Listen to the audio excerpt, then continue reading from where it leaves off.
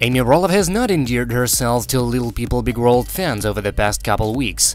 First, fans across social media dragged the mother of four for seemingly taking forever to move out of her farmhouse in Oregon.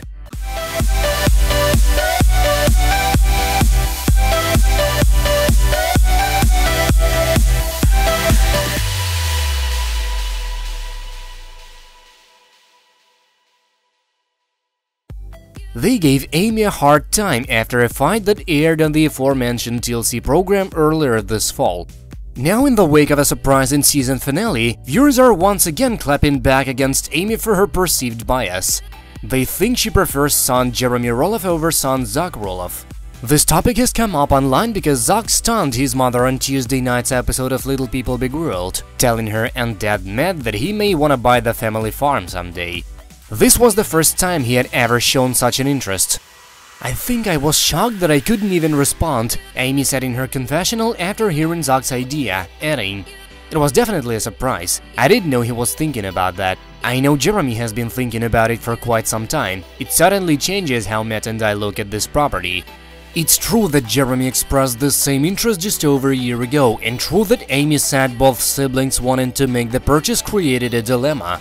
It's not true, however, that Amy seemed to care very much who ended up with the farm. She just didn't expect Zach to have even considered making such a move. And yet, a number of Amy Roloff critics have jumped online in order to jump down Amy's throat. Is Amy trying to play favorites? She seems like she doesn't want Zach to have the home. She seems her favorite is Jeremy, wrote one person in response to the finale. Added another, "You could tell Amy didn't want Zach having the house. She's always been partial to Jeremy."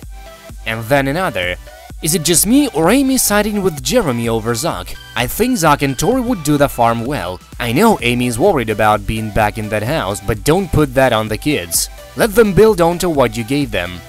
Amy sold some of the farm to Matt late last year, around when the finale was filmed, and then even more to Matt this summer. On the episode, Zach acknowledged his brother's earlier interest in making a deal. "Everyone's always assumed that Jeremy would be the one taking over the farm, including myself, and that's just because I always deferred to him when it came to the farm," he said. "But as I've gotten older and became a father, I also spent more and more time working on the farm, and that has helped me become more assertive."